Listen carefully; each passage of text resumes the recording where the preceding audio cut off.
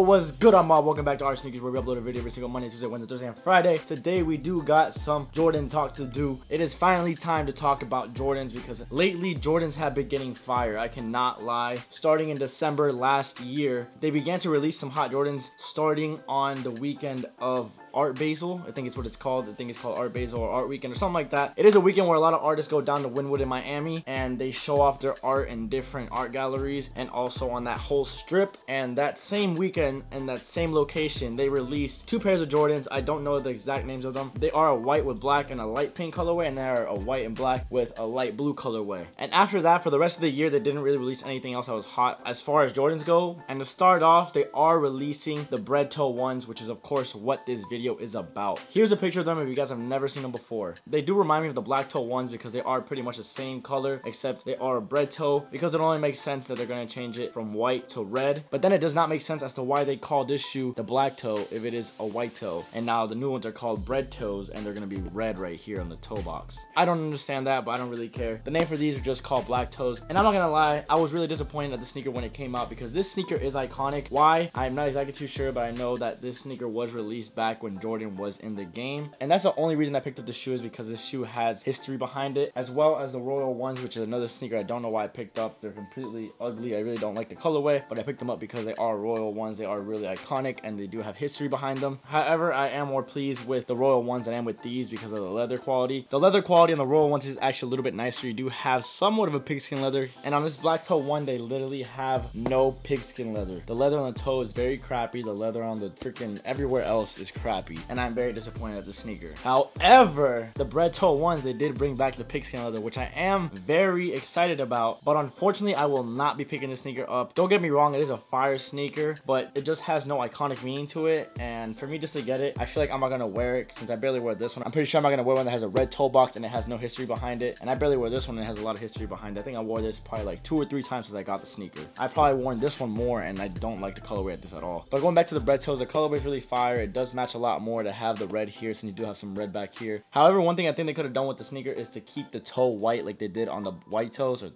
not the white toes. See, now I'm getting confused talking about the Bred toes and the black toes, and now I'm calling these white toes because they have a white toe box. I think the Bred toes would have looked better if they kept the tongue white like this. However, they did change it to the black, as you guys saw in the picture earlier. I think it would have popped a lot more if the tongue was white. You have a red toe right here, you have the red here, the white here, and then the white midsole, and then the red outsole. Fire. It would have looked really, really fire. The black tongue, I think, kills the shoe. It just dims down the colors too much, and it doesn't make it pop. And that being said, I think Nike should just hire me, you know, because I could probably make this sneaker way more fire and get on more sales, because they're not doing a good job.